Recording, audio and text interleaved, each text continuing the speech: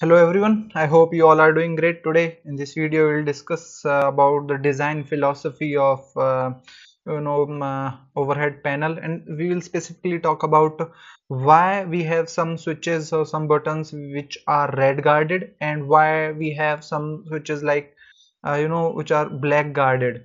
The reason behind, and one more thing, why few buttons are partially covered. They are guarded but they are partially covered, but few switches which are covered but they are totally covered, like immer elect power panel. You can see man on is totally covered, and on evacuation panel you can see command push button is partially covered. So we will discuss this thing. So I will try to make you understand by this picture over here. So the only reason behind the only reason and only philosophy behind this concept is that if any switch is red guarded, it means that the actions are irreversible. Let's say if you have pressed this button behind this red guarded red guarded switch, you won't be able to undo the action. Once you have pressed this button, the rat will deploy, and you cannot store that rat in the air. You need a ground personnel, an engineer on the ground. Then only you can reverse the action. You can store the rat. But this is not the case for black guarded switches. Once you have pressed this push button, you can undo it in flight. So basically um, you can reverse your action.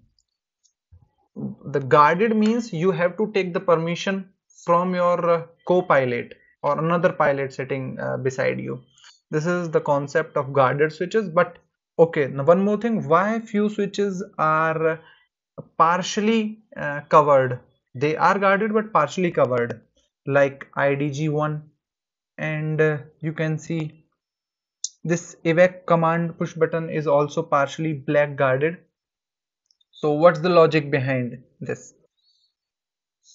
The only philosophy and the logic behind this is that behind this plate, behind this guard, there is some indication. There is some indication, and that is important for the pilot to see either what's the status of that push button, what's the status of that system. That's why they are partially guarded. So you can see a fault is written over here. So there is some indication behind this plate. That's why it's partially guarded. If there would not be any indication behind this panel, then it would be totally covered like this push button, right? This is the only difference between this.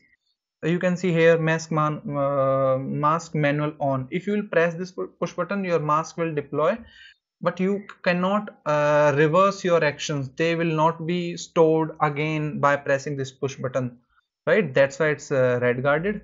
And you can say this philosophy applies on whole overhead panel, right? That's it. Thank you.